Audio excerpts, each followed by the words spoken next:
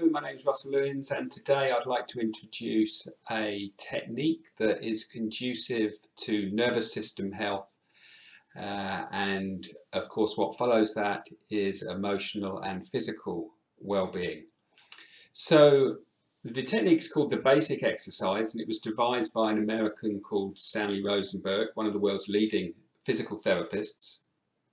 It's a simple exercise. It will just take a couple of minutes for me to lead us through it and to demonstrate it.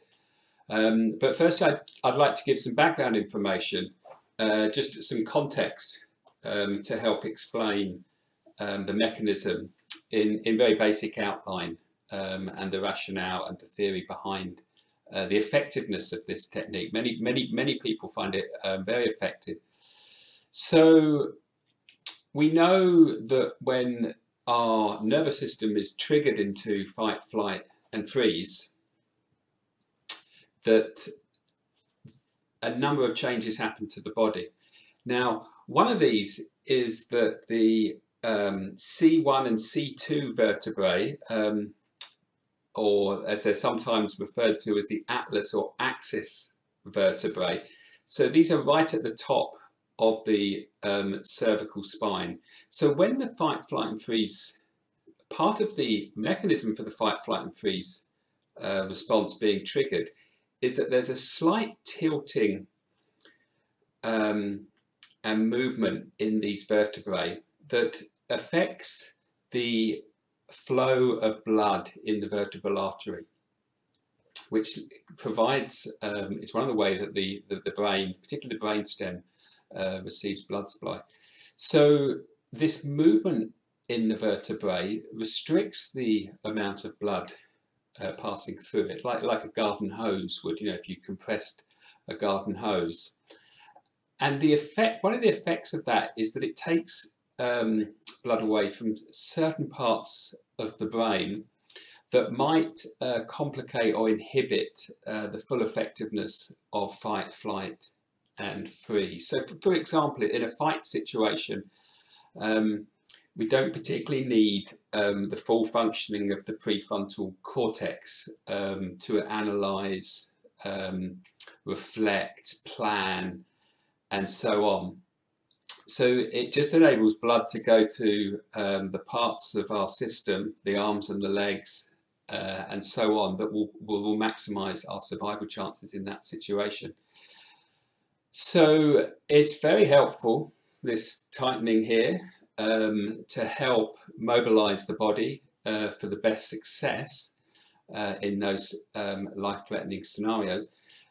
In terms of our everyday life, as we know, the fight mechanism can be triggered, the flight mechanism can be triggered, that more kind of shut down, freeze, lack of energy, enthusiasm and apathy can be triggered, and it can be triggered in situations where it's unhelpful. So it could be the arising of an emotion within, and we experience this contraction of being as different parts of us go online and different parts of us go offline. And it can also, when it is triggered, the fight, flight and freeze system, it can stay triggered for hours or even days.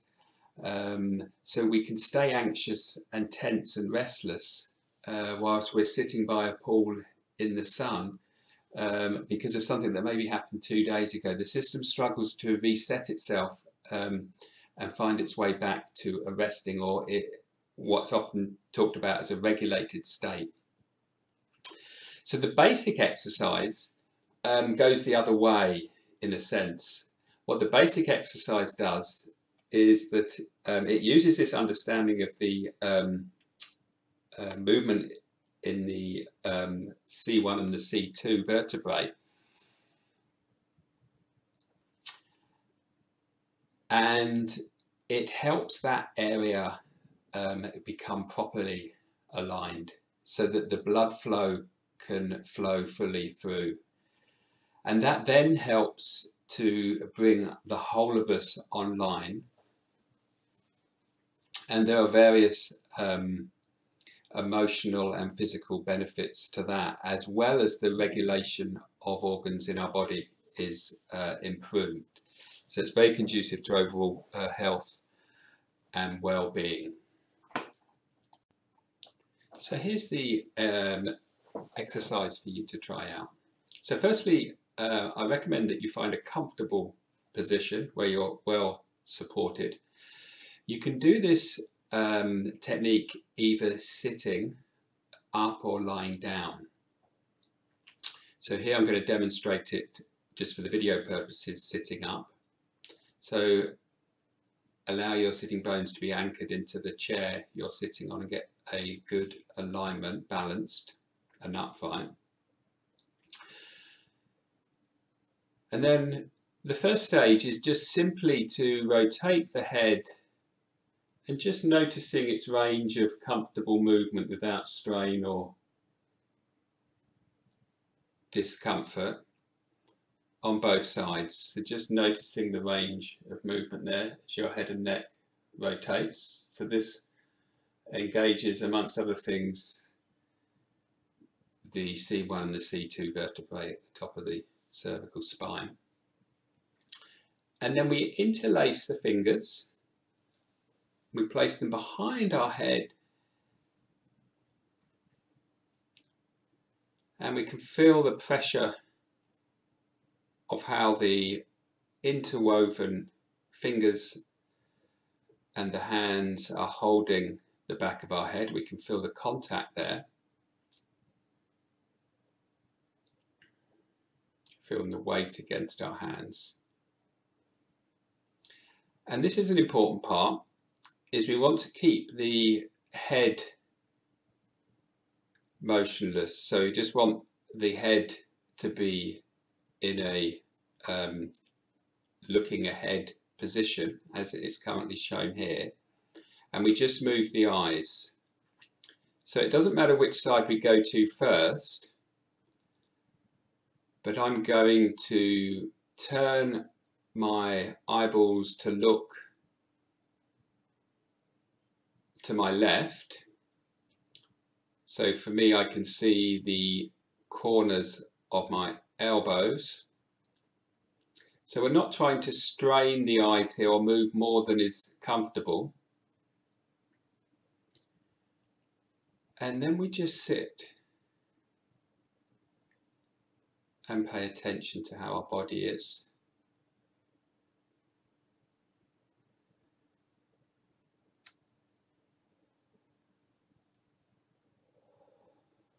And then one of three things may happen. We may have a sigh, which I just had, a yawn may come, or a swallow. We just allow that to happen. And then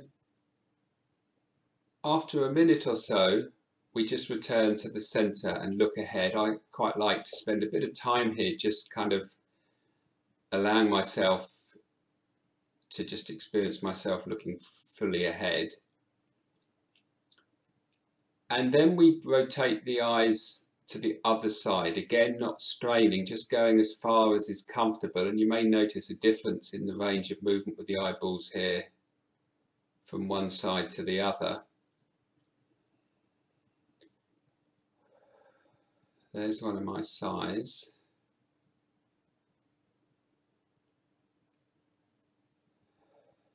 So we let the system just do spontaneously whatever it might want to do.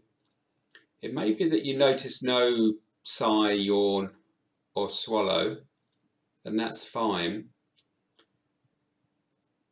And then after a minute or so, we just come back to the center again and we look ahead. And then we bring the hands down.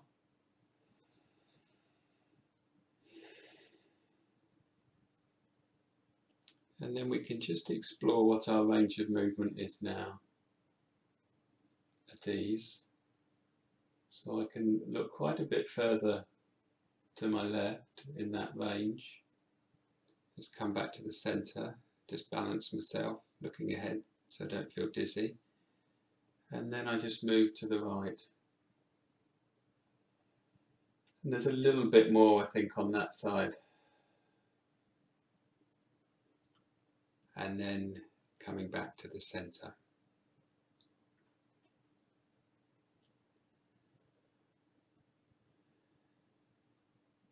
And just noticing how your being is now.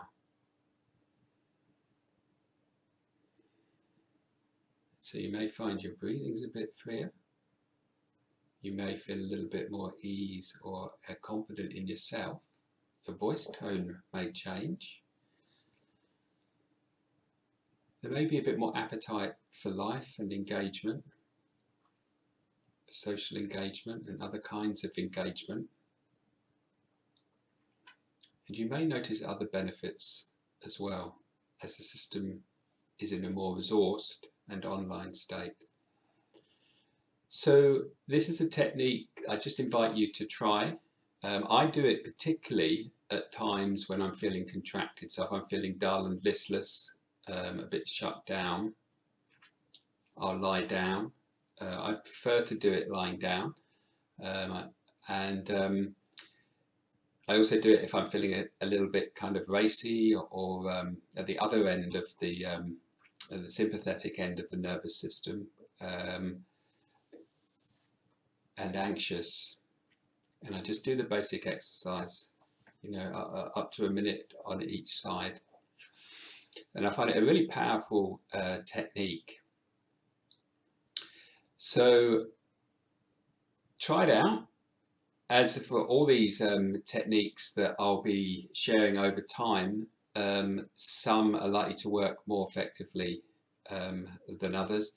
It's also the case that it might be that you could try this technique over a number of days as a trial. So give it some time just to allow your system to get used to it. But I hope it's of benefit. And feel free to share your experience of this practice in the comment section below. Take care.